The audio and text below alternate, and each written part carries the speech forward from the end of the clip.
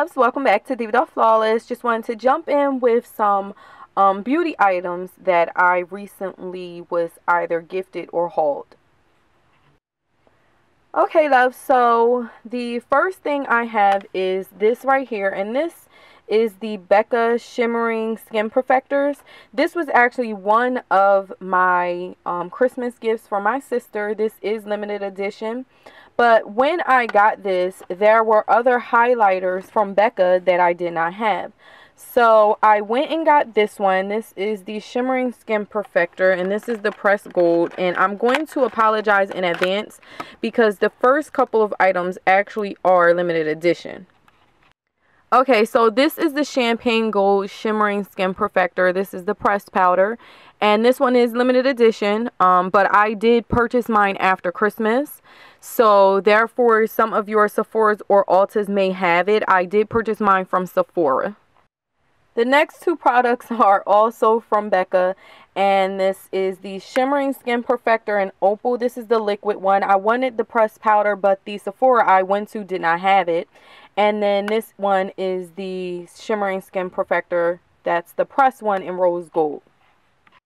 Alright, love, so this is what the liquid one, if you're not familiar with Becca's products, this is what the liquid Shimmering Skin Perfector looks like. And it's pretty much the same thing as these ones. These are the Shimmering Skin Perfectors. These are the spotlights. And these ones have a doe foot applicator. This one, however, has a pump on it. And what you can do is just mix this in.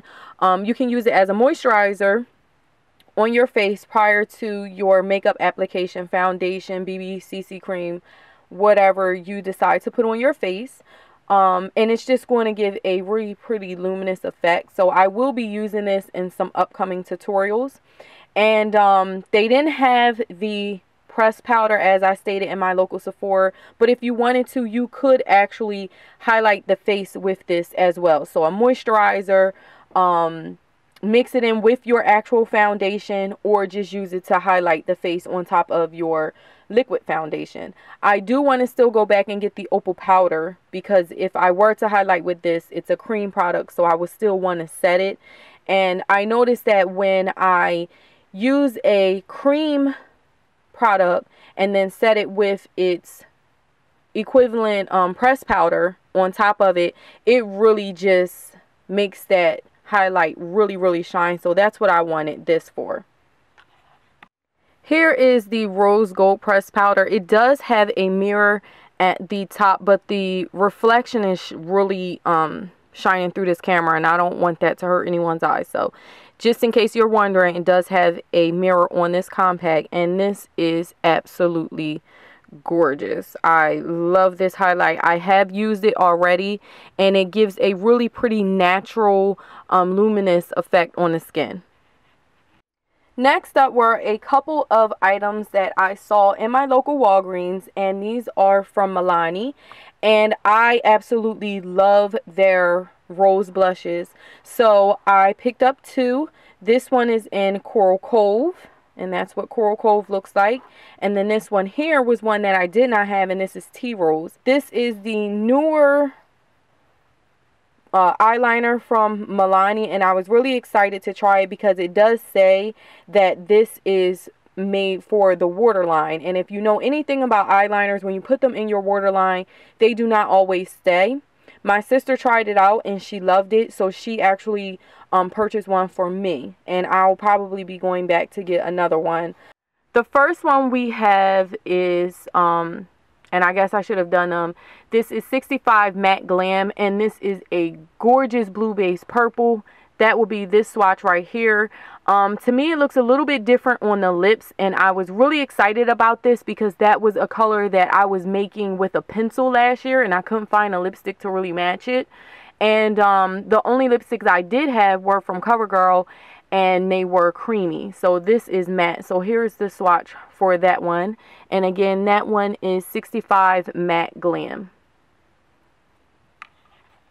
Next up is 67 Matte Confident, and this is a blue based red, and I love blue based reds. I feel like they go with pretty much everyone's skin tones. The more orange based reds, I don't feel like are as easy to pull off on every complexion. So that's what this one looks like. And again, all of these are all matte, and I absolutely love them. I have tried these all on and wore them, and the wearability on these are amazing.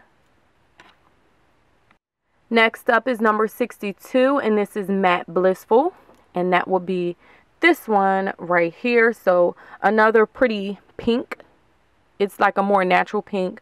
For me, it probably would be a more natural pink, and it does have a little bit of a blue base to it as well.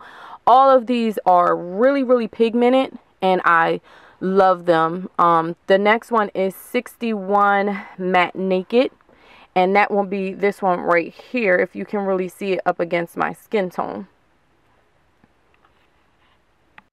So here's a closer look of the lipsticks, and I've worn all of these and love them.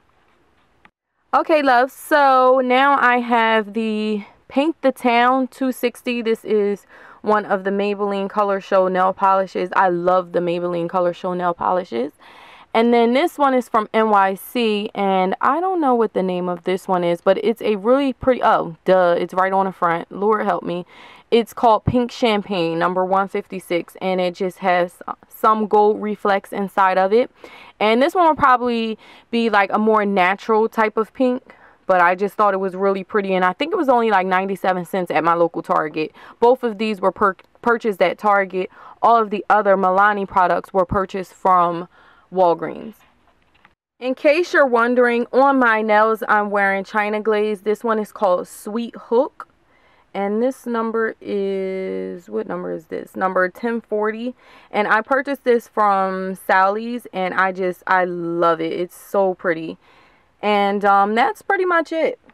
Alright, love, so that's everything from this beauty haul. I just wanted to say a huge Happy New Year's to everyone. It is going to be, I feel, a great new year. So Happy New Year to everyone. I know I'm probably really late with that, but it's because my laptop was destroyed by my daughter, and I'm just now getting it back. So I'm now able to film and upload, but I think I might have to now get a different laptop because it's acting up. So yeah, I'm just having a lot of electronic issues. My iPhone screen is completely shattered, so I'm just not having the best of luck with electronics lately. But I just wanted to let you guys know I missed you so much. I can't wait to jump back into filming, and I hope this is a great and blessed and prosperous new year for all of us. And as always, and until next time, thank you so much for watching. Happy New Year, dolls. Have a gorgeous day. Smooches. Mwah.